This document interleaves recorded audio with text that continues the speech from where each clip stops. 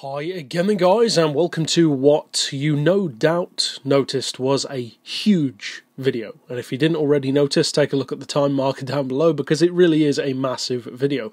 Now as always, all of the topics and subjects in this video, as with all of the Beards and Cars episodes, are listed down in the description. So if you haven't got the time to watch the whole thing, you want to maybe chop and change, jump around to different points, or just watch it out of sequence, then of course you can do that if you want to, as with all of the episodes. And for those who maybe haven't watched this series before, which is probably a few people because we haven't covered it in a few weeks, Beards and Cars is a series which is much less formal in structure than many of the review or tuning series that I do, because this is basically where we talk about everything else in the world of the channel. It could be YouTube related, movie related, gaming, cars in general, or completely different stuff, and often it's based on topics which you guys put down below, kind of like a Q&A in terms of its wider appeal as well.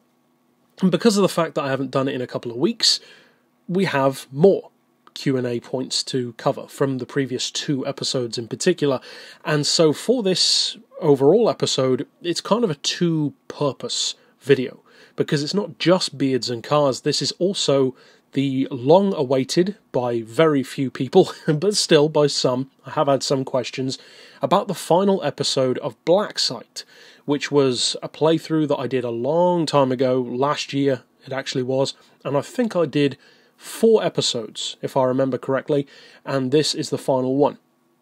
So I decided to do this really long video primarily to cover the last episode of Black Site, to finally actually release it, because at least releasing it this way allows you to watch it if you wanted to see the ending of the game, but also just as a Beards and Cars episode in general, so it's a 2-purpose video.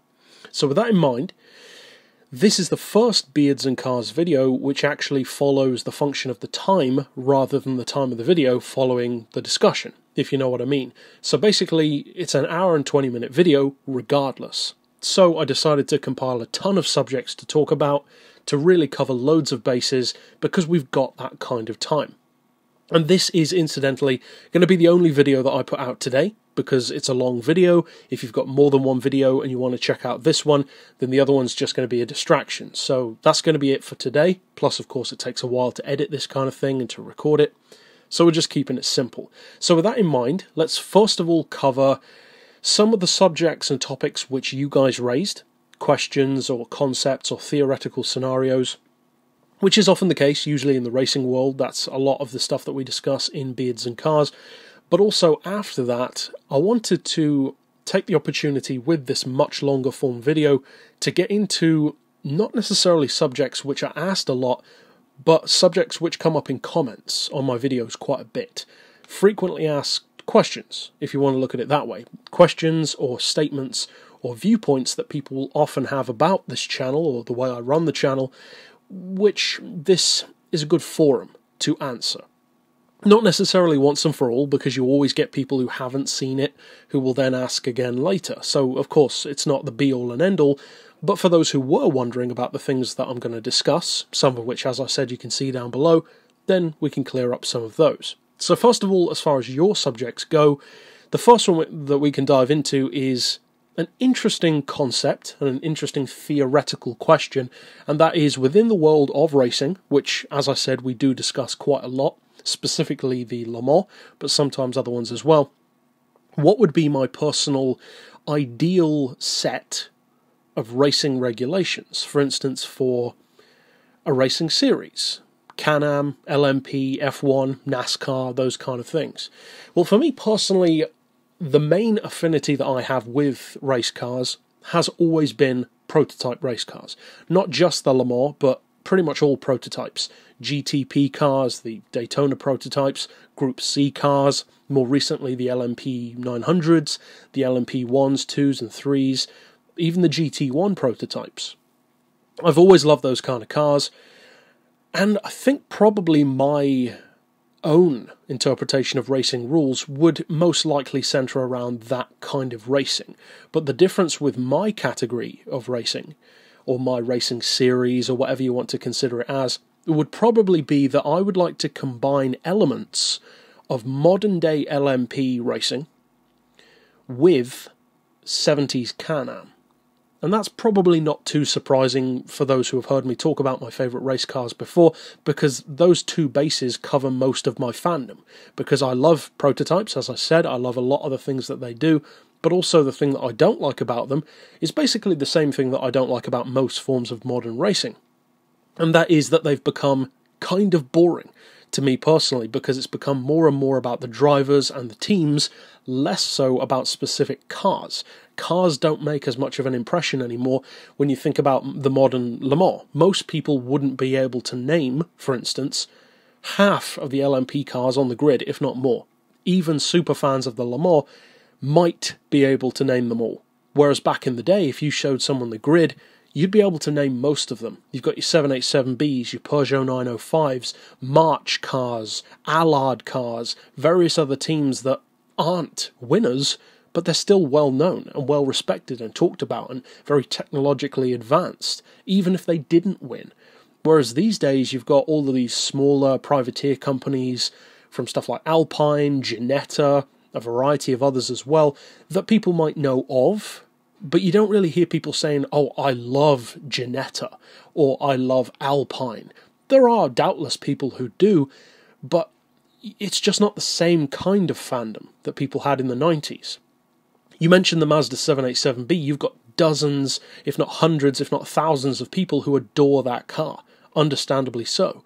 If you mention the Peugeot 905, the Toyota GT1, the Nissan R390, my personal favourite of them all, the R92CP, all of these icons, not just because of their age, but because of how genuinely good they were, have significant fandoms. Even the ones which weren't successful, like the Minolta from Toyota, the 88CV, which never even raced in the Le Mans. It still has so many fans, thanks in part, major part even, to the Gran Turismo franchise, with its inception in GT4 right up to GT6. So for me, it would definitely have elements of that, but in particular, not just prototypes in general, because I have much more of an interest in LMP1s than LMP2s or LMP3s, for obvious reasons. They're the best of them all, the fastest. But I actually like Group Cs the most, because, like the Can-Am, the rules allowed them to be much more technologically creative, especially once you got into the early 90s and the cars like the Peugeot 905 and some others started to almost become like a fusion of Group C and Formula One tech. For instance, the Peugeot had a much more F1 style construction and even an F1 spec engine than pretty much anything that had come before it. Whereas in the 80s, they were very much, as the name implied, sports prototypes. That's what they literally were. The Porsche 956s, the 962s, the Jaguar XJR series, they were full-on prototypes, but they felt more, not necessarily like road cars, but they felt more like, say, supercars even, racing equivalents of supercars, whereas those early 90s cars, even the 787B, but the 787B was almost like a remnant of the late 80s designs, they started to feel more and more like more significantly bodied F1 cars, so like a cockpit version of an F1 car. Like the Peugeot 905 is super lightweight, about 750 kilos, which is so much lower than most LMPs before and after it, and it's because it has so much F1 tech. It's got that 3.5 litre V10, again, F1 spec engine. So I would personally love to have a series which not just pays homage to that, but also very directly is inspired by it. In fact, even getting stuff which looks more like those old school cars. Because with the FIA and the regulations that they have, it's not impossible to have cars that are safer, but that simultaneously pay homage and take inspiration from those golden age hyper-fast race cars. You can do both.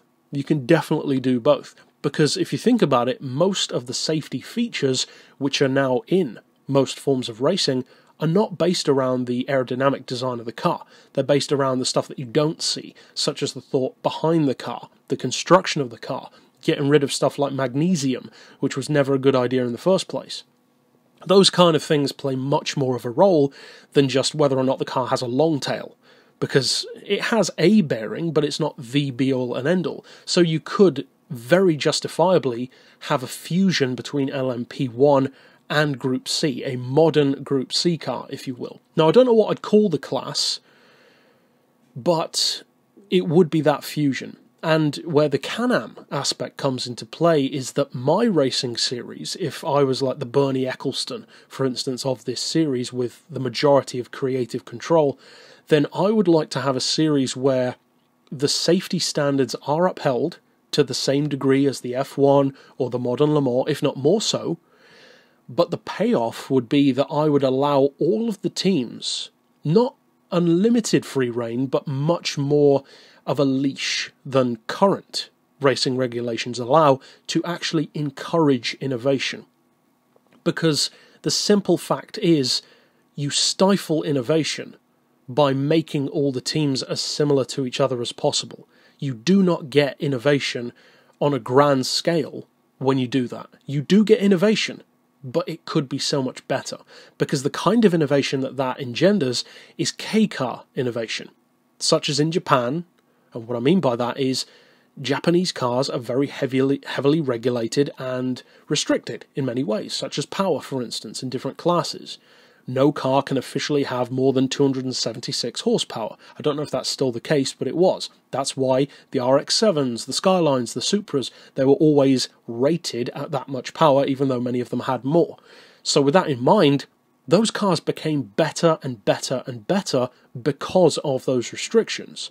Now that's a great thing, and of course you see that in the F1 as well. F1 cars are faster than they've ever been through corners in particular. However, they're not taking the same kind of leaps, if you know what I mean. And I'm not saying that they're not taking leaps. As I just said with the JDM regulations, those cars did become better and better, but imagine how good they could have become if you then took those regulations away and then allowed them to apply all of that brilliance that they'd learned on a larger scale. Imagine what kind of innovation could happen. So that's what I'd like to do. I'd like to kind of use this period of racing which we've had, where we had basically the 70s were absolutely insane. Then the 80s started to rein it in a little bit, but they were still extremely fast. Then the 90s got much, much slower and much safer. And then the 2000s have started investigating different things, like more safety tech, fuel tech, rather than just making them faster and faster and faster. Which is understandable, and I'm not necessarily saying that I want my regulations to make the cars faster and faster and faster just in a straight line. That's not what it's about, because in my racing series, what I would want to see isn't just some crazy fan car over here and a jet engine car over there just because I happen to like that. I do, and I would be happy if a team did that. But what I'm more concerned with is I would like each individual team who is in there, say for instance Mercedes, Jaguar, Porsche, Audi, BMW, Ferrari, Lamborghini, whoever wanted to enter, those teams would all have enough of a free rein to put their own spin within the regulations. And of course that is currently the case, but it's so restrictive that although it's technically the case, it's not really, because the cars have to be so similar. And the only real variation comes from aerodynamic advantages, such as what the Nissan Nismo had, or if you run it in the Garage 56, where the rules are a little bit more lenient, but then of course your race win doesn't mean as much. Stuff like that. It just makes it to me feel a little bit less important when a car does something cool, because you just don't really notice it anymore. Whereas the 787B, it burst onto the scene, was totally different to everything else, and look at the impression it made. Even if it hadn't won, it would have still been remembered, just because of how cool it is. Look again at the Minolta. It didn't even compete in the Le Mans, but look at the fandom that car has, because it's just a great car. At least, of course, in the world of a game. So what I would like to see is that Can-Am style of having more of a personal flair from team to team. Because you can do both. You can definitely do both. You can have a safer car and a more intriguing car at the same time. Because the kind of cars that I would like to see competing don't necessarily need to be 250 mile per hour machines. That's not necessary. But what I would like to envision is a starting grid of prototype race cars which are a fusion between Group C and LMP1, with the advantages of both in that kind of way. Maybe some closed top ones, some open top ones, but then have it so that, say for instance, the Audi prototype is a diesel, but then the BMW prototype is hydrogen powered, because that's BMW's thing. They've made a number of concept cars doing that kind of thing. So they can use this form of racing to significantly advance the performance side of that tech, because they already know what they're doing with hydrogen, but that can accelerate the process. Then if Mazda were competing, allow them to use a rotary. Allow them to make that Sky Active technology, which they're working on, even better, because so many road-going improvements have originated in the racing world, and more specifically, it's usually in the F1, but it can come from the Le Mans as well. And allow Mazda, for instance, to use the rotary. Allow them to pursue a diesel rotary if they want to. They've done that in the past in concept form, but allow them to pursue it on a bigger scale to work out the kinks in that more exaggerated way. Because when you take a car that has 100 horsepower and then take that same principle and apply it to a car with 700 horsepower, all of the advantages and disadvantages of that concept are exaggerated, which allows you to identify the good and bad points much more easily. And that's one of the advantages of a race car over just a normal, say, hatchback concept. So allow Mazda to do that. Then you've got Mercedes in there. Who knows what Mercedes might want to do? They might want to run with a diesel, maybe they want to do some kind of hybrid between diesel and electric, or maybe a petrol and electric. Then you've got Jaguar in there. Jaguar, for instance, they've already shown a propensity for wanting, or at least considering, using turbine technology. They did with the CX-75 concept, with that regenerative gas turbine. I love the Jaguar CX-75. I wish they'd made that car even with the 2-litre engine that it was supposed to end up with. I would have loved that far more than the LaFerrari, the P1, or the 918. It's such a great rival for those cars, a gorgeous machine, and it would have been a great successor as well to the XJ220, but that's beside the point. The point of that was that Jaguar has shown a clear, not necessarily desire to put that into production or to race it, but they were at least curious about it.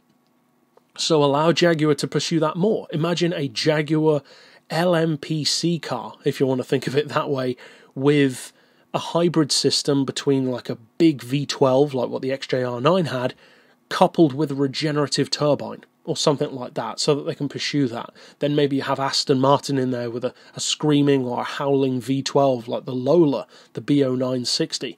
And then you've got all these other teams pursuing different things. Maybe Ferrari, for instance, they want to apply some of the brilliance that they learned from the FF and the GTC4 and basically allow Ferrari to make a four-wheel drive or all-wheel drive prototype. Because in my world, that would be allowed. Because if you think about it, why is all-wheel drive not allowed in motorsport? Or at least circuit motorsport, because of course in rallying it is, and technically the hybrid systems do make the cars part-time all-wheel drive, usually out of low-speed corners. But why is it outlawed? Now there may be a specific reason that I'm not aware of, but as far as I'm aware, there's no real significant reason why the cars aren't allowed to be all-wheel drive. It's considered to make them what? Too good? Too fast? Maybe if one team decides to do it and another doesn't. And that brings me again to the inherent problem which I have with a lot of racing. Teams are too petty. They complain about other teams as soon as the teams start getting better. Just look back in the day, people complained about the Chaparral, flicking stones up with the fan car. They complained about the Brabham for the same reason. And it just so happened that those cars were the best thing on the grid. Not the most dominant all the time. The Chaparral, for instance, wasn't very reliable. It never even won a race, but it had a ton of potential. The Brabham won its only race and was immediately banned. Now, I'm not saying that flicking stones up is an illegitimate complaint. Of course it is. But to just ban the car because of it, that's an undeniably pandering decision.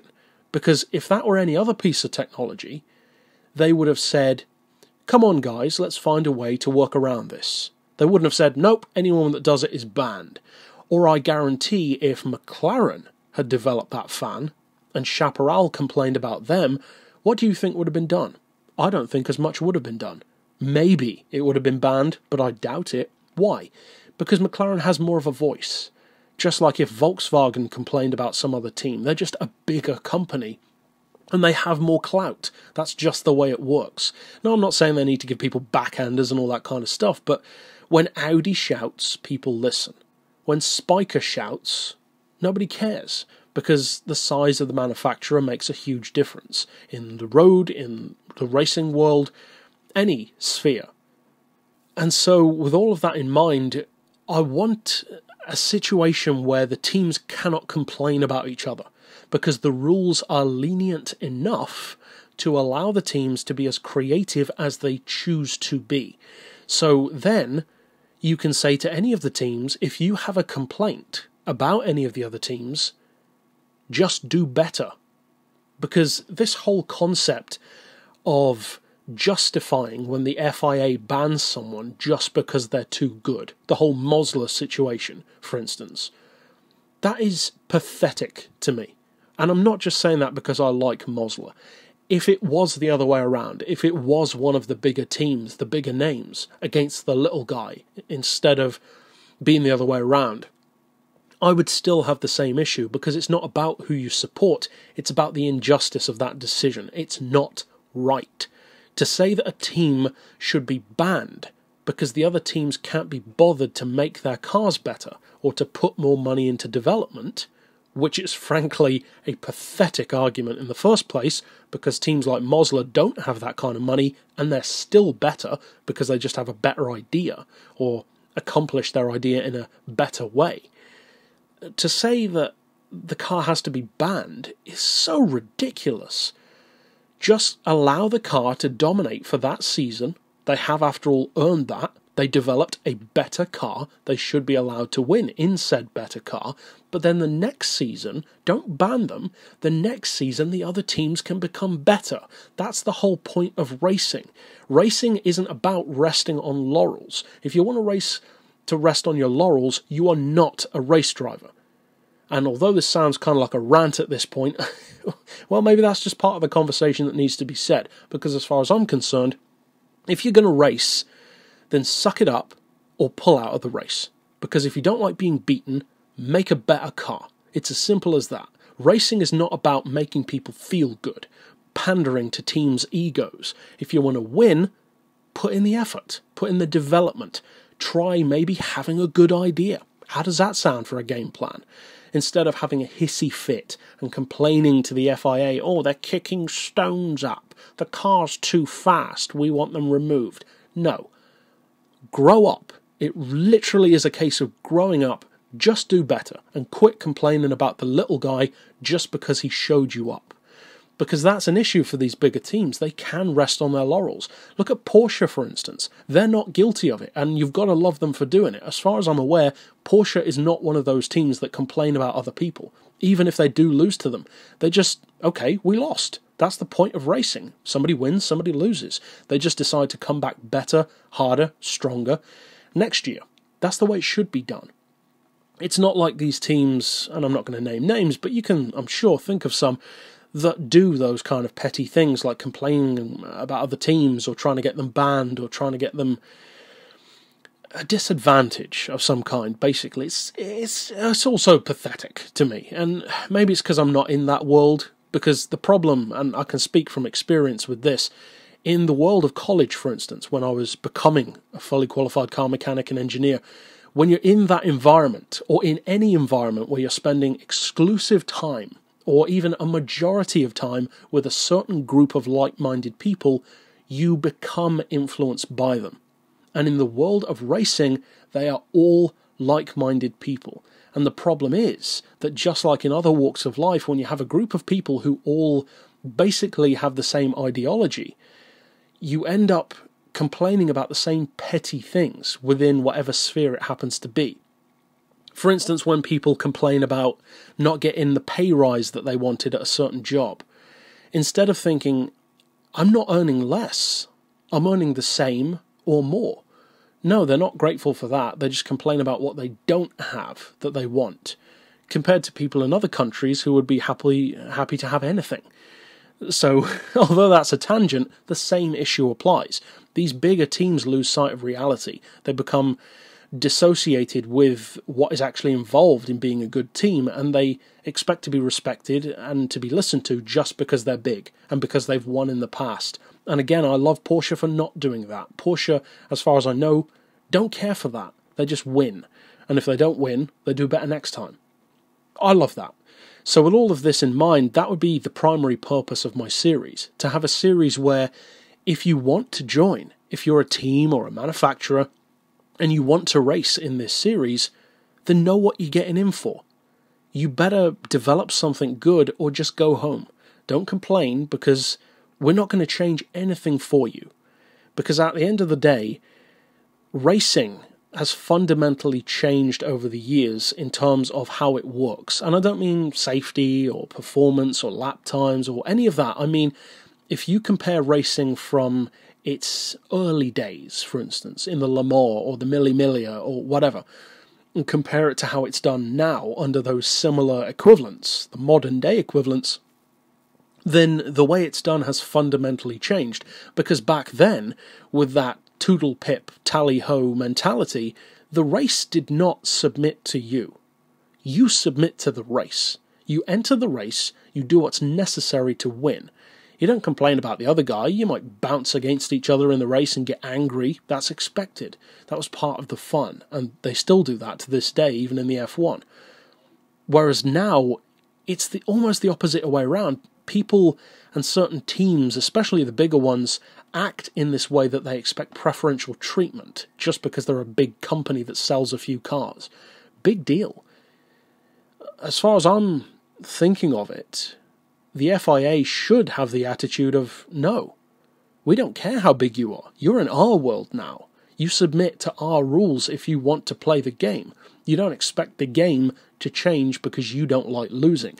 That is no different to somebody who has a hissy fit in a Gran Turismo online race and decides to smash into someone because they're losing. That is literally no different. It's a childish tantrum. But the difference is, when a child has a tantrum, it's considered to be laughable.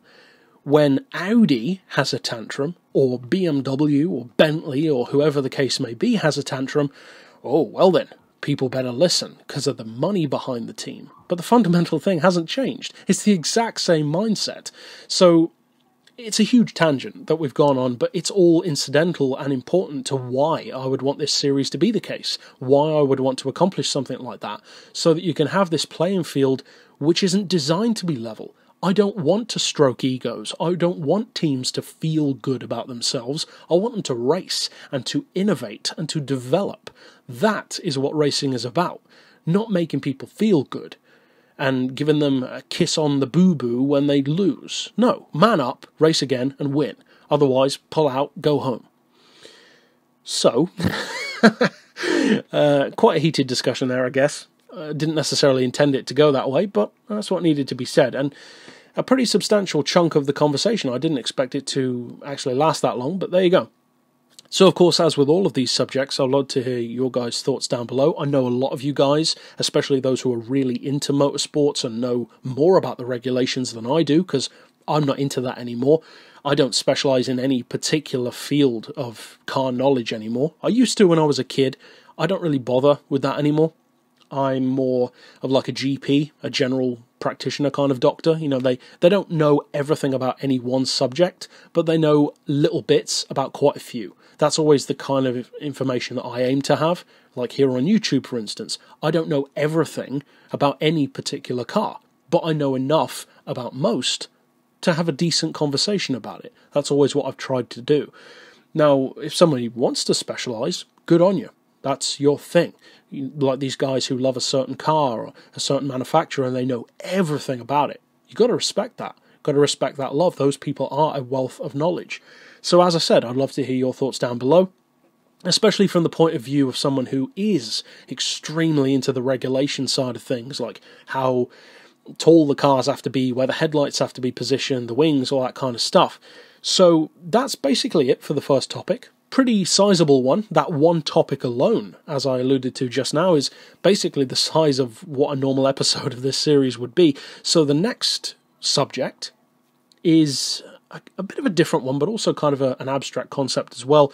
And that is, what kind of concept cars, which either did or didn't reach production, would I like to have been done differently? For instance, maybe a great concept car that didn't reach production, or maybe even something which did reach production, but maybe lost its spark. Maybe it got a bit too watered down. And that sometimes does happen. I'm sure you can think of concept cars which, once they reach the road, just didn't seem as cool anymore. And it's not just about the design, and you guys know this. Sometimes a car just has a cool idea, and then when it reaches the road, the idea's kind of been wrung out by the automotive system for a number of reasons. Development costs, sales, projected sales, all that kind of stuff. Maybe it's not deemed necessary, too much of a gimmick. I mean, even the most recent episode of Unsung Heroes, perfect example. The Sosema Gregoire. That car, just not viable for production. Gorgeous as a concept car, very technologically advanced for its time, but fairly obviously from day one, probably not going to make production. And it never did. So, as far as concepts go, that would have been one, funnily enough, that I would have liked to have seen produced, but not necessarily even just the Gregoire, but also others as well. Stuff like the Chrysler turbine car, the Rover turbine cars. They actually made quite a few of those different ones. A number of companies have tried to make turbine-powered cars a reality, but as I touched on in that video, the Unsung Heroes episode, very few of them afford the gas turbine the time and the effort which it requires. Because the gas turbine engine, when it comes to a mass production scale, or to be honest, any kind of production scale, because even the Y2K motorbike, they only built 17 of them. So it's still super rare, and I believe you can buy them made to order now, so I'm not sure how many are actually in existence. But making that work on any kind of production basis, even just as a concept car, is a daunting thing. So it's not the kind of thing which a company can just dabble in for the sake of it. It's not like, oh, what shall we do today? Let's make a gas turbine-powered hatchback. You don't just do that. It's the kind of thing where if you're going to do it, you've got to commit 100%, because it demands that respect and that kind of development. And I think it's a real shame that turbines haven't been pursued more, because maybe it's one of those things which doesn't have a place on the road. Maybe it would only have a place in the racing world. Now, I don't recall if gas turbines have actually been banned, or if they were just not allowed due to general regulations. Because, like, for instance, again, in the Le Mans, you have to have a certain engine size, and very few are allowed to stray from that. So maybe that's more the case. Maybe it wasn't so much banned as more just phased out, or that the regulations were manoeuvred in such a way that it just wasn't possible. That could have happened. Either way, it's just not done anymore. They tried it a couple of times in the Indy, the Lotus Type 56, and also I think the 56B might have also had a gas turbine, the more F1 Grand Prix style versions. I can't remember if it was the 56B or the 57. One of the two. I think it was the 56B though. And of course the STP Special, the one which almost won a race, which had the tandem engine. The turbine was next to the driver instead of behind you, which is a pretty cool concept as well. Very Hot Wheels car in its design. But the turbine could have been one of those things which needed to stay in the racing world. Because I don't know if you guys have thought about this, I'm sure some of you have, but it is something which I've thought about before. There are certain pieces of technology or certain innovations which, by their definition, need to stay within a certain sphere of use. For instance, the pre-select gearbox that I talked about in the Unsung Heroes episode, where it's not quite an automatic, but it's kind of a semi-automatic to some degree, where back in the 30s and 40s, certain cars would have this pre-selected gearbox where you've got, the big stick shift next to the steering wheel, and when you know that you need to change up or down a gear, you would put it into the gear that you want, and then a few seconds later the car would change for you. So kind of like a semi-automatic. But that was of its time. You don't need that anymore. So that's kind of what I mean. Something which is of its time or of its situation, and it works well in that situation, but it's just not necessary beyond that. And another way that I can highlight that issue or that principle is if you think of the fan car, the Chaparral or the Brabham or the Red Bull, all of those, those vehicles which either in the real world with the Chaparral and the Brabham, or in the fictional world with the Red Bull, but still using real-world principles. That, I do believe, as much as I love it, the fan system might be my single favourite racing advancement ever. But even for a super fan like me of that technology, and I do adore that technology because it's such a simple concept, but even I have to admit, that needs to stay in the racing world. Ironically, for the exact same reason that I mentioned earlier, the other teams were complaining about. But the difference is, complaining about stones getting thrown up on a racetrack is a bit different to complaining about that on the road. In fact, it's entirely different, because a racetrack is designed to be as smooth, as clean, and as clear as possible. There aren't supposed to be stones on the road. They want to get as much of that as possible off of the road to have a smooth race. On the road, forget it. Nobody is driving down the street getting rid of stones for you. You just drive over whatever happens to be there. So on the road, although sometimes some companies have tried to make it work, Ariel, for instance, actually made an Ariel Atom concept which had a ground effect fan. I'm not sure how far they got with that concept, but for the road, it's inherently flawed, because on the road, it's a much less pure situation to put it in. So you're essentially taking something that works great in its pure world of motorsport, but then when you put it in the muddy, gravel-covered streets of the real world, it just doesn't work, because instead of sucking up that nice, pure track day air and sucking the car to the ground and giving you great downforce, well, now you're on the street and you're sucking up twigs, paper, crisp wrappers, and shoving that all through the fan system. That's not ideal. You're going to be bunging up the system, maybe even jamming the fan, shooting stuff out the back of the car, most likely into the windscreens of other cars. And in the racing world, paint chips don't really matter. The cars get wear and tear. That's a part of the deal. On the road, if you scratch someone's paint with stones flicking out the back of your sports car because it's got a fan system, they ain't going to be happy. They don't care how fast your car is. You just scratch their paint. Whereas in the racing world, who cares? The cars get scratched all the time. Of course, they want them to look good, but that's inevitable. So there are just inherently some things that do work well in one sphere of life, but you just change one tiny aspect of that sphere and it immediately doesn't work anymore. For instance, the fan, take it on a racetrack, works beautifully. Make one slight change it from a racetrack to a road, immediately you've got problems. So that's one of the issues that I have when it comes to concept cars, because as much as I would love to have something like a fan car or a gas turbine on a production scale, including the ones that have been concepts like the Ariel Atom, the Chrysler turbine car, a variety of others, the Gregoire, there are just some ideas which inherently don't really work as much as you might want them to, and as much as I want them to. And again, touching on something which I talked about in that video, it really does make me appreciate a company like MTT all the more, because they actually made it work. And unless you're a fan of the Y2K motorbike, which most people aren't, I know that I am in the minority of people to love that bike, especially to have it as their favourite vehicle, but it makes me really appreciate just how good a job they did, because to be able to ride a motorbike down the street with a helicopter engine that puts out exhaust fumes that are hot enough to cook a chicken, literally, that's not even a joke, you actually can, 650 degrees Celsius, and to make that work, to make it a vehicle which, instead of turning the key and literally blowing you up instantly, you can just turn it on and trundle down to the shops for a bottle of milk on a gas turbine powered motorbike, and it works like a charm. In fact, as I alluded to in that video, you get a lifetime warranty on the engine. Lifetime of the owner. Who else does that? Rolls-Royce doesn't even do that, but they do it because the engines are so good. And ironically, I said that Rolls-Royce doesn't do that. That is a Rolls-Royce engine, and yet Rolls-Royce aren't offering the warranty on it, MTT are. Because for those who don't know, Rolls-Royce motor cars and Rolls-Royce aerospace are two very different things.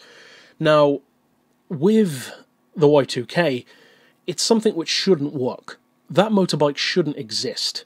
And when it comes to cars, it's a little bit more difficult to make that work, because with a motorbike you've got certain advantages in terms of stuff like cooling, for instance.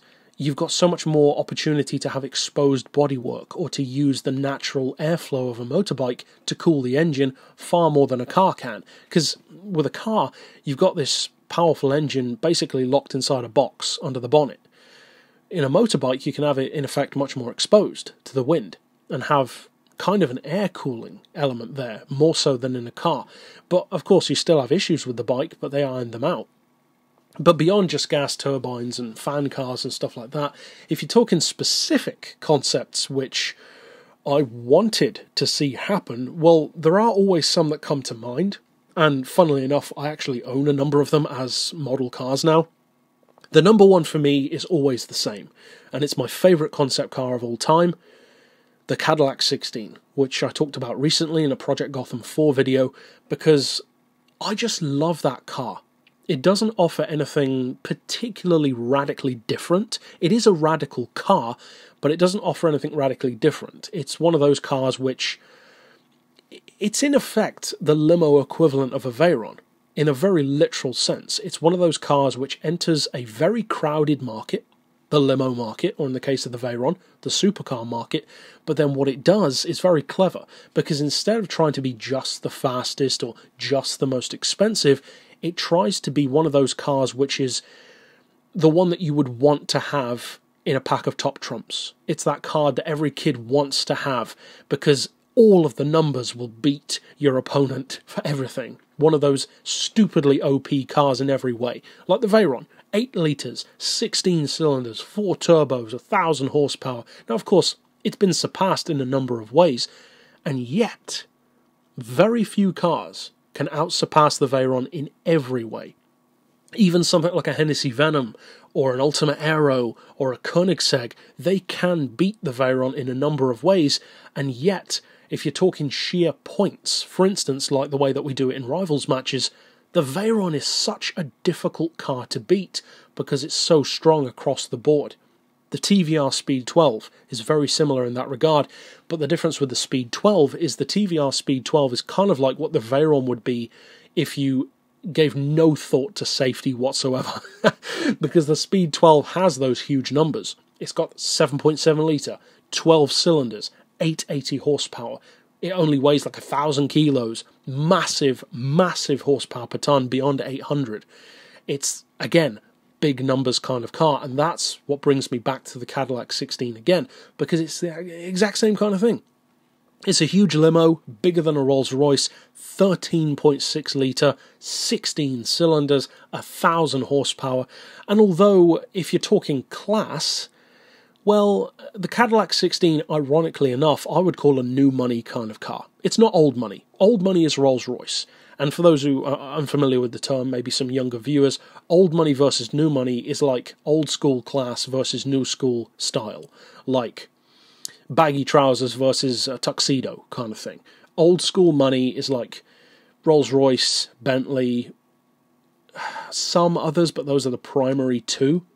And then you've got others which are new school money, you know, turning up in a Beamer or a Maybach. Now, the ironic thing about Maybach is they actually fall on the side of the camp which you wouldn't expect them to be, because Maybach is a very old company, and yet they're kind of garish. They don't have class. They're expensive and they're luxurious, but they're not considered to be as classy as a Rolls-Royce or a Bentley, even though they are as old. So that's kind of weird, because Maybach is more new money than old money. The Cadillac, and the reason why I would say it's ironic, is because it's inspired by old money, like the Cadillac 16 from the 1930s, which incidentally is a colossal car, physically speaking. It's a huge vehicle. If you see it parked next to the 16 concept from today, it's even bigger, especially in terms of height. But the ironic thing is, just like Maybach, the Cadillac 16 takes a very new money approach to an old money inspiration. It's like the gangster cars from the 30s, but it's got the big chrome wheels and the low-cut window line of the 2000s. But the difference for me personally with the Cadillac is that unlike Maybach, it pulls it off. Because there's a certain point where you can become so garish that it becomes classy again. And to me, that's the boundary that the Cadillac goes over, because technically speaking, the Cadillac should be an offensive car, because it's so stupid. And yet it's not. It's an awesome car. Whereas Maybach, they push it far enough to be stupid and not really very classy, but they don't push it far enough, which is why I think the Accelero, the Maybach Accelero, is such a great concept car, because that car got it. It understood what it wanted to be. It pushed it so far that it became cool again, like the Maybach equivalent of an SLR McLaren. And that car, ironically, was just designed to show what a certain set of tyres could do. That's pretty awesome. As far as other concepts which I'd like to have seen made, of course the Chrysler ME412 is a constant one. Unfortunate situation with the SLR kind of drowning that car out of existence. But as far as others, there are plenty which I like. I love the GT90. I love kind of the Speed 12. The TVR is still kind of a concept car, although there were a couple road registered. One, I believe, has been rebuilt recently in bare carbon fibre, but still kind of like a rolling prototype, I guess you could call it. What other ones are there? The Peugeot 907, the far lesser known Peugeot Oxia, which is an awesome kind of Peugeot's answer to the Lamborghini Diablo kind of thing. But yeah, there are plenty. The Volkswagen Nardo would have been a nice car. And also, on a slight side note about the Volkswagen Nardo, I don't understand Volkswagen's reasoning with that car. Because, as far as I can remember, they didn't produce it because they decided it wouldn't be in line with the concept of a people's car. Because that's what Volkswagen means, people's car. So, how can you not produce the Nardo, but then produce a 6-litre W12 Phaeton? What part of that is a people's car? It's like a 90 grand sedan. How is that a people's car? It's just a rebadged Bentley Flying Spur. That's not a people's car. That's a one-percenter's car. So what about that car is more people-ish than the Nardo? If you're going to make something that opulent, why not just go all in and make a supercar? But for whatever reasons they didn't. I think that's a real shame, because the Nardo is one of my favourite supercar concept designs. In particular, though, my favourites are actually the pre-Nardo versions, because the Nardo came out in 2001, and it has the Nardo average speed record, which is cool, but I prefer the ones which are older. They came out in 97, and they were the W12 Synchro, which is the coupe version in bright yellow, and the W12 Roadster, which is in red. And both of those had more like, I think it was 420 horsepower. Much, much slower, but they look, I think, even better. The back end is very similar on the coupe. Front end is slightly different, though. Comes in yellow with a blue interior, which immediately grabs my attention because I adore cars with blue, red, or white interiors. You don't see many with that, though. And the Roadster, well, the Roadster is gorgeous, put simply. And one of the reasons why I love the Roadster is because of the windshield design. It's a speedster, technically, not a roadster, because it, like the Eagle E-Type, it doesn't have a traditional window arrangement like a normal convertible would. It has that very low-cut window line, which almost has an invisible top to it. You know, there's not any metal bar at the top, it's just an invisible glass window in front of you. I love that kind of design. So as far as concepts go in a general sense, it's always the supercars that I would have liked to have seen happen. And even with Cadillac, the Cadillac Cian would have also been a lovely car to see produced, because that would have literally been America's answer to the Zonda. I mean, if you compare the specs, the similarities are undeniable. Over 7 litres from a V12, that kind of more oddball left field choice, but with a really unique, angular, sharp style. Thinking of Zonda here? I know I certainly am. But they didn't produce it, which is a shame. I definitely think it's more of a shame that the 16 didn't get produced, though, because the Cian, yeah, I can understand why they didn't produce that, but with the 16, that plays right into Cadillac's entire fan base. That's the kind of people who buy them. Those older people, those retirees who have earned enough cash to buy one of these super luxurious cars. Maybe they're American people, they want to support the American brand. Old money, again, that kind of thinking, which I have no problem with that. I love Cadillacs, and they would love to buy that top-tier Cadillac, but there just isn't one. They're not on the market because the 16 wasn't produced. And although Cadillac is a luxury brand, they haven't really had that car in their lineup, or a car that represents that segment of the lineup, for about 30 or 40 years now. I mean, when's the last time they did that? truly, I don't just mean a big car, I mean top-tier luxury. The last time they did that was probably, what, the late 60s with the Coupe de Ville?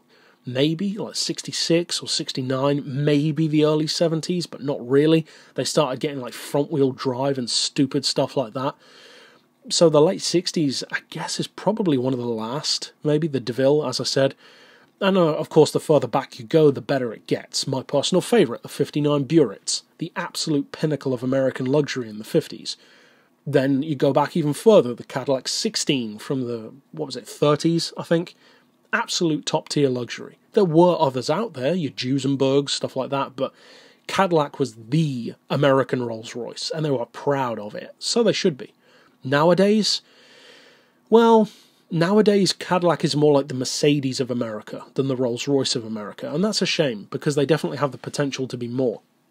It's working for them, and you've got to love them for that. You know, the V models, which are really fast, I love them. As I said, I'm a huge Cadillac fan, but I do think it's a shame that that one didn't really get its chance, because the Cadillac 16, it could have been one of those cars in a similar way to the Rolls-Royce Phantom that almost has like an endless production run. It's the kind of car that doesn't need a facelift. You just start producing it and never really stop. And you can't say that that ideology doesn't work, because look at Bentley and Morgan. Morgan have been producing the same car design for like 150 years. The car hasn't changed that much. And their waiting list is like 2 decades long. Because it works. People know what they want, and they know what they're getting with Morgan, even. Mosler. But with Bentley, for instance, in more recent times, the Bentley Continental GT debuted in the early 2000s, and it hasn't really changed. You look at the Bentley Continental GT now, compare it to first generation, it hasn't changed that much. It's got more power and it's faster, blah, blah, blah, but the car is still the same car. It's got the same shape, same purpose, same underlying design. But I think that's it for concepts. So what about the next subject? Well, the next subject is getting more into the side of things that I was mentioning at the start of the video about FAQs, those frequently asked questions, kind of, but more so subjects or issues that people have on the channel. For instance, why do I do my videos in this certain way, or why do I do that in this way? And I wanted to just clear that up for maybe some people who are newer on the channel, or maybe even people who have been around for longer who just haven't thought to ask, or haven't asked, or maybe haven't heard when I've answered. So some of the things that I wanted to discuss were stuff like, one of the most common questions I get asked is, do I use a wheel? It comes up a lot on the channel. Do you use a wheel? What kind of racing wheel do you use? Do you use a controller or a wheel? Why don't you use a wheel? It's actually very simple. I prefer a controller. It really is as simple as that, because I know that there's this whole culture within gaming, and it's not just racing games, but in specific terms, it is racing games for this conversation, but you know those guys, maybe you're one of them, but for most people, we're not. But doubtless you know people or have come into contact with them who are self-proclaimed elitists. They believe themselves to be better than other players because they use a wheel, because they turn traction control off, because they do this or that, because they drive in cockpit cam. They feel that it makes them a superior driver, a better player, a more professional driver.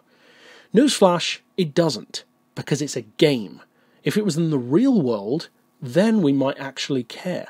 But it's still just a game at the end of the day, and no amount of FIA involvement is going to change that.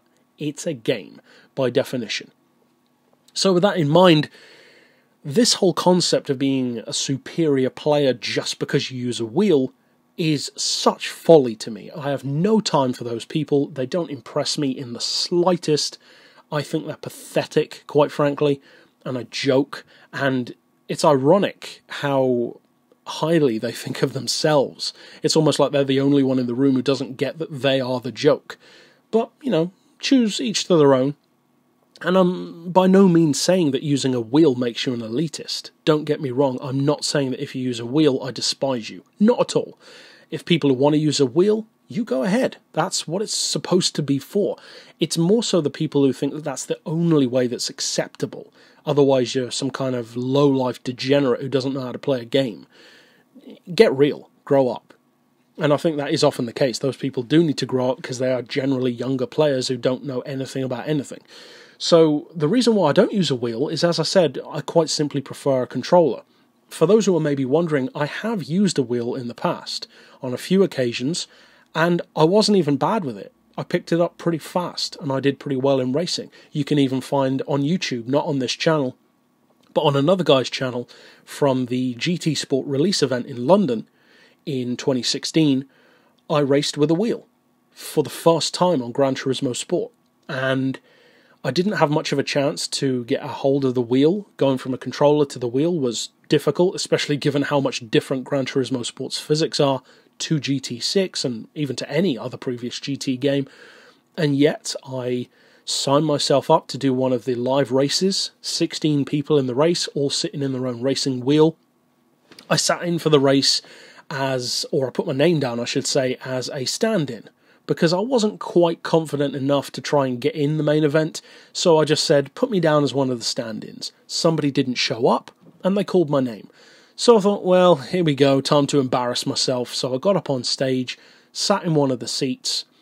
Some of the guys at Polyphony were helping people to set up the chairs, because for those who don't know, I'm not exactly the smallest of people, so sitting in a racing chair that's just been used by like a 13-year-old, it doesn't really work for me. So the chairs had to be adjusted, all that kind of stuff. Get the pedals the right distance away, and the steering wheel, all that kind of good stuff. And then, I know what I'm doing when it comes to the menus. Any of us do. You don't need to have played the new Gran Turismo game to know what your preferences are. The first thing you do is you go into the menu, you turn off your traction control, you turn down your ABS, you change your steering style, change your camera of choice. All this kind of stuff that you like. You know your preferences. So I did all that stuff, and then the guy who came over to help me out, who didn't speak the best of English, which, is fair enough, but it doesn't exactly help when you're trying to have a conversation with someone, he changed a number of the settings which I had changed to different ones. Specifically stuff to do with like force feedback and all that kind of stuff, which I don't use that really. I don't know what kind of a bearing that has on a controller, because I've never felt the need to mess around with that setting. I think it's more of an issue for the wheel use. Either way, he changed that up. Sure, I didn't really care. Went with it. Started the race. I can't remember where I started on the grid, but doubtless you can see it in that YouTube video. But I ended up finishing 4th out of 16 people, which I was pretty pleased about, given that that was the first day I'd ever driven GT Sport, period, but it was also with a wheel, which I don't use generally, so I was pretty happy with that. So overall, I don't dislike people who use wheels. I don't even dislike wheels themselves. To me, using a wheel is actually in the exact same camp as using a manual gearbox, because as many of you guys know, I always drive automatic, unless I absolutely have to use a manual. For instance, on Forza, for drag racing, you have to use a manual if you want to win. That's just the way it is. And more often manual with clutch, which makes you even quicker. Me not using manual isn't because I can't. And that's the attitude that these elitists have. They interpret using a controller, for instance, or using an automatic gearbox, or having traction control maybe turned on 1, or ABS on 1. They see that as you not being able to do it any other way, therefore and thereby making you a novice. That's not the case. It's just a matter of choice. For instance, me, I don't use traction control, but as I say in my videos, if you want to use traction control, go right ahead. That's the whole point of having personal preferences. If the makers of the game intended people to all be these elitist level gamers, then turning off traction control wouldn't even need to be an option. You just wouldn't have it in the first place. So the fact that they even give that option shows that they value choice. So who are you to say otherwise if you are one of these elitists? It's as simple as that. So with a manual, I choose to use an auto for the simple fact that I'm lazy. And I will own that, because there's a difference between being a noob and being lazy. I could put down lap times with an automatic gearbox which would put most manual users to shame on games like Forza. On Forza Horizon, for instance, on the biggest track in the game called Goliath, I was in the top 5 in the world with an auto gearbox. All of the others were manual with clutch. And at that time, I was also using traction control, and I was still faster than everyone else, because traction control slows you down through corners, it limits throttle use, and I was still faster. So it's not exactly like I need traction control, I just couldn't be bothered to do anything else. Because this is another issue which arises from the whole elitist noob dichotomy between the two, and that is that they seem to think that there's no variation. It's either one or the other. You are great, or you're nothing. There's loads of variation in between. Of course there is. And many of us fall between the two. We're not the best of drivers. I'm the first to say it. I'm not the fastest of drivers. I tend to be 6 or 7 seconds slower than whatever the world's best is on any given track. Sometimes it varies, but generally speaking, that's what it is for me. At the same time, though, we're very rarely the absolute slowest. We are, most of us, somewhere between the two. That's a pretty good place to be, because at the end of the day, I don't play games to prove how good I am at playing games. I play games to have fun. And so many people seem to have forgotten that as a concept, that they just play games to try and prove something to someone. Proving something to someone who doesn't care. It's so weird. But hey, that's their choice, I guess. It's just a very unfortunate one, because once again, they're the only ones in the room who don't get that everyone's laughing at them, not with them. But hey. So, another aspect that I wanted to talk about on the channel was actually in a similar vein to what I just said. It actually leads, in effect, directly on from it, and that is a number of people in the past have asked me, why do I talk or explain things in the way that I do on the channel? And this is much more so in terms of tuning. And this is more a general tip for those of you who want to be YouTubers, who want to produce YouTube videos of your own, maybe in the racing world, maybe not. But this question of, why do I talk about tuning in such a way that makes it sound almost childish sometimes? I dumb things down. That's the way they put it. That's the way they see it. Whereas to them, they don't understand why I would say things that way. Why don't I actually call things the correct technical term or go into it even more in depth than I do? Surely, if you have that kind of information, you should do that. Well, it's the same situation. Going into a game is about fun for me. It's not about proving something. And this is the inherent piece of advice that I would give anyone on YouTube who is trying to do some form of resource video. Because for those who maybe haven't realized, this channel is not about entertainment. If you are entertained by my content, that's great. I'm glad you are. But this channel is first and foremost a resource. That's what it's supposed to be, like a library within the world of YouTube, specifically for racing games. I'm that guy who you can go to who's probably done a video about whatever it is you're looking for within a racing game. Of course, with gaps. Obviously, I'm not going to cover absolutely everything, but you know what I mean. Especially when it comes to Gran Turismo, and to some degree Forza as well. Now, with that in mind, if you consider it from the point of view of being a teacher, because at the end of the day, tune setups are tutorials, and as the word tutorial describes, it is a tutoring system, or a teaching system.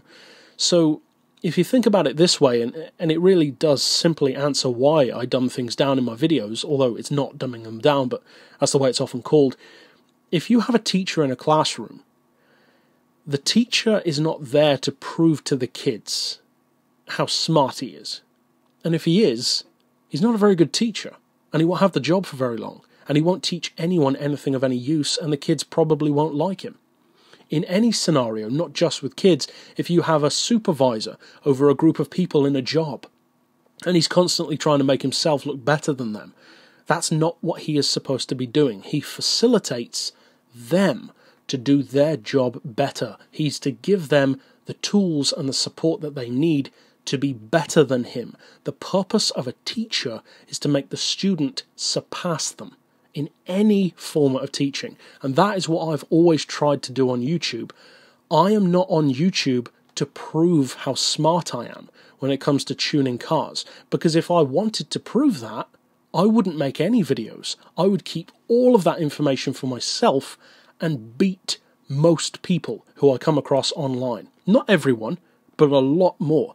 Imagine how many people who have raced against me are using my methods. I don't know how many do, but doubtless at least some are. Would they be as fast on, say, a top speed track without that tune setup? Probably not. Do I lord it over them? No, because that's not the point. And this is the fundamental advice that I would give those who do want to make those kind of tutorial or instructional videos on YouTube, and that is, don't try and prove to anyone how smart you are. Let your product speak for itself. Make the product the smart thing, not you, because then people will want to come back.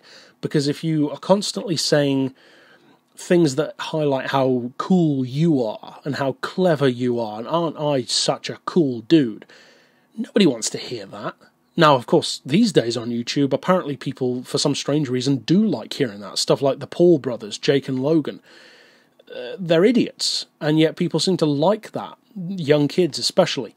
I don't get that, but maybe I'm getting old. But whatever the case may be, that kind of mentality is much more popular now than it was 10 years ago.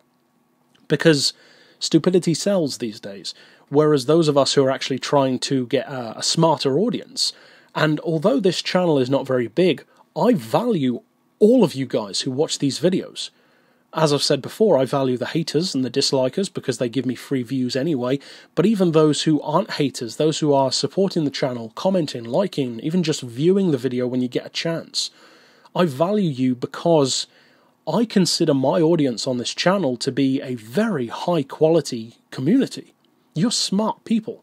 Not because you watch my stuff, but because I don't have to explain things to you, usually more than once. Because I say it, and you get it. And if you don't get it, there's not a problem with that, because I'll probably touch on the subject again, or say it in a different way next time, or maybe just explain it in a better way for you, personally. Because that's always been the case. The people who flaunt what they have don't impress me at all. The smartest people don't need to shout about it.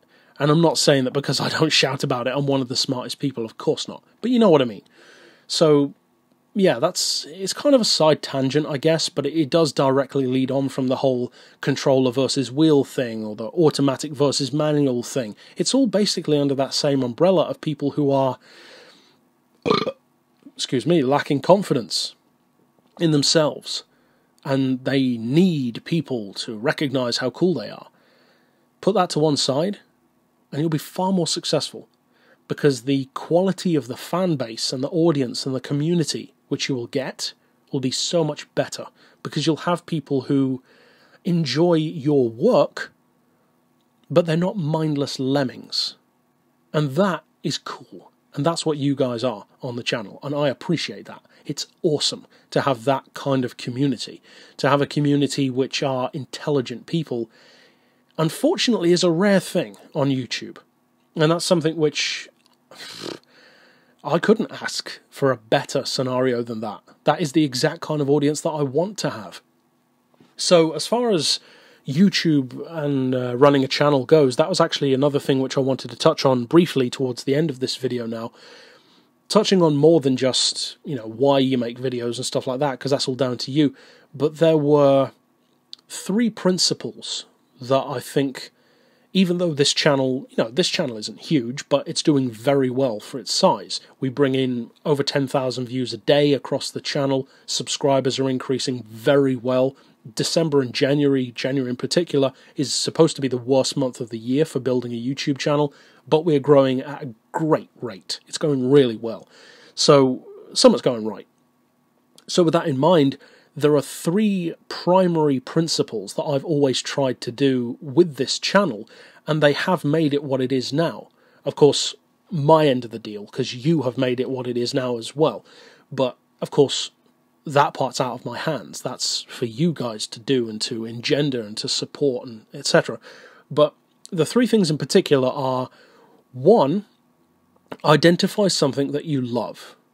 It's got to be a subject which can last you decades without getting bored of it. So for me, that's cars. And on YouTube, even more specifically, racing games. But just cars in general. Unsung Heroes, for instance. It's not a gaming series, it's just cars, because I love talking about them. Then the second principle, because that first principle is the most important. If you go into YouTube just trying to get views or to make money, you will not last, because you'll end up copying other people or imitating styles or just creating stuff that you hate just because you think it will be successful. No, you need to find something that you genuinely love, regardless of the amount of views that it gets. The second thing, which is directly tied into that, is find something that you're good at.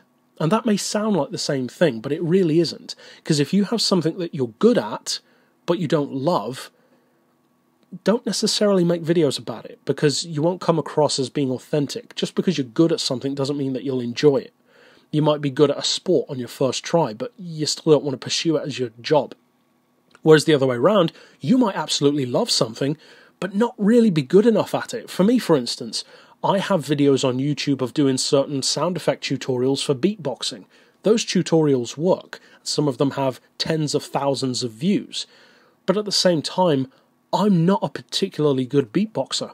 I can beatbox and I can do sound effects, but I'm not what is traditionally called a good beatboxer. So I recognised my limit and ended it there. I was good at the specific sounds, the tutorials, the technical side of things, in a very similar way to the tuning for games, but that's where it ended for me.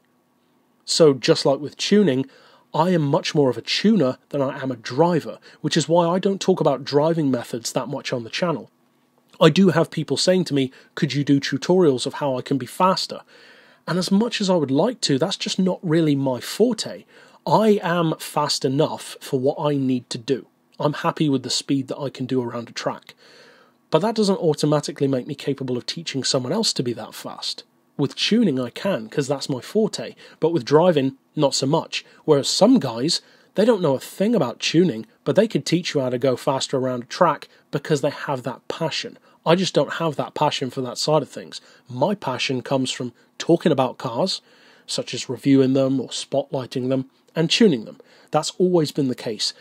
And I have never actually played racing games because I enjoy racing. It's actually my least favourite part of the game. Racing is always a means to an end to me, because the goal of every racing game that I play is to own and tune and drive all of the cars. That's always where I get my fun from. And you can tell that from all the tuning that I do and the reviews that I do for them. So the first principle is something that you love. That is essential. The second principle is that thing also needs to be something that you're good at, because otherwise, why should anyone come to you about it? The inverse of that, though, is that if you are bad enough at something to make it into a parody, that can also work.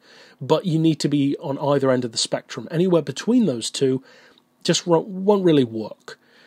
The third thing is to be original. And that's something which so many people, so many YouTubers talk about on YouTube. It has almost become a cliche, but the reason why it's a cliche is because it's so fundamentally important. It's not difficult to copy someone. Anyone can imitate someone's voice.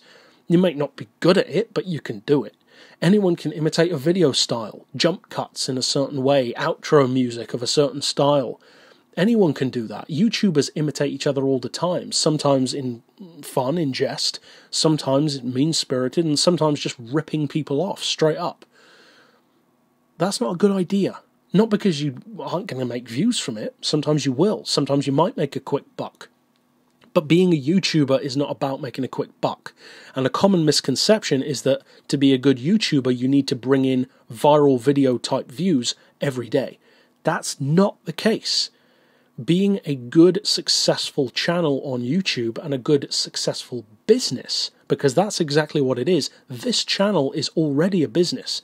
I have a tax bracket on this channel because it's official. It's not playing, it's not a hobby, it's a business. And that should be your goal. If you're trying to do YouTube seriously, think of it as a business, not a hobby. And that's what I've always tried to do. I've tried to run my channel in a way that acts much bigger than my channel actually is. And I've had quite a few comments from you guys saying, oh, this channel is run like a 100k channel. I appreciate those comments because that's what I'm trying to do. The channel size should not restrict the quality of your content. Your production equipment might limit you, but you can make good quality content regardless of your production. Look at my older videos on the potato camera. If those videos were trash, nobody would have come back. And yet those potato camera videos have thousands of views, or at least some of them do. Why? Because it's not about a pretty video. It's about content that is valuable, that works. Those videos are 4 years old and they still work. That is what you need to achieve. And you cannot achieve that by copying someone else's style. And I don't mean just me, I mean anyone. You can be inspired by people, you can pay homage to them. I have a number of inspirations on YouTube. Some of my biggest inspirations are Rhett and Link. Just in a general sense, they're my favourite YouTubers. Excuse me again. I'm not necessarily inspired by them in any specific way as far as how I do my stuff, but just in a general sense, I appreciate their work ethic, and I also value being, in effect, old school YouTube. I run my channel in like a 2009 kind of way, and I'm proud of that. I am OG YouTube, because for those who don't know, this channel was actually from 2009, although I didn't start doing it properly until 2013. So I get that inspiration from them, and then there's a really small channel, and ironically, he was a hero of mine. Well, a hero is a strong term, but he was an inspiration for sure, and now I've actually outpaced this channel, which is so weird, but a channel called Little Jimmy 835. And he did a series called What Happened to the, and he does what happened to the Alien franchise, what happened to the Terminator franchise, and he talks about movies. He's an Australian guy. He talks about movies which started off really great and just went downhill, and he breaks it down, what happened, what went wrong, how could it be done better. And his kind of style and his simple, direct approach, which is understandable for everyone, again, that was an inspiration. And yet, if you play my video next to his, they're not the same, because you can be inspired by someone without aping them, without copying them. And that is important on YouTube. Draw inspiration from everything, but don't copy anything. That is the important thing, because if your success is dependent on copying someone else, then if you think about it, that is a fundamentally flawed concept. Because if you're coming into YouTube and you think, wait a second, I could actually do this really easily. Just find someone who's good at it and copy what they do, because then I can get the same views and the same channel size. Simple, easy, just copy whatever they do, let them do the work, and I'll ride their success. That seems like a good idea if you're in it for that. It really isn't, because if you think about it a little bit further, what does that actually mean? Well, if you copy someone's style, that means that by definition, you're trying to appeal to the same audience. The same audience which is already watching them. So if they're already watching them and you're just copying them, why do they need you? They don't. Not only are you not going to have the originality working in your favour, but you're also going to be an unnecessary carbon copy of the source that people already go to. So it's far better to be original, to be unique to yourself, than to put your own spin on it. For instance, what I do isn't fundamentally new. People do car reviews, people do tuning. But if you look within the specific sphere and the type of videos that I do, there isn't much else that's actually like it. Because it's possible to do it with your own spin, but it's not as easy to do it without copying. So those three things are definitely the most important. Find something that you love, and if that thing that you love is also something that you're good at, then pursue it. And then bring in the third point of keeping your own original spin. Because if you put your own original spin on it, now you've given people a reason to come back. And that is always the way that I've tried to run my channel. And as a slight, well, it's actually a major one, but also another piece of advice that I would give, and this is something which I've always tried to do, and I believe I have raised this before, and I'll probably raise it again because there are always new people on the channel who haven't heard these things and probably won't go back to watch older videos.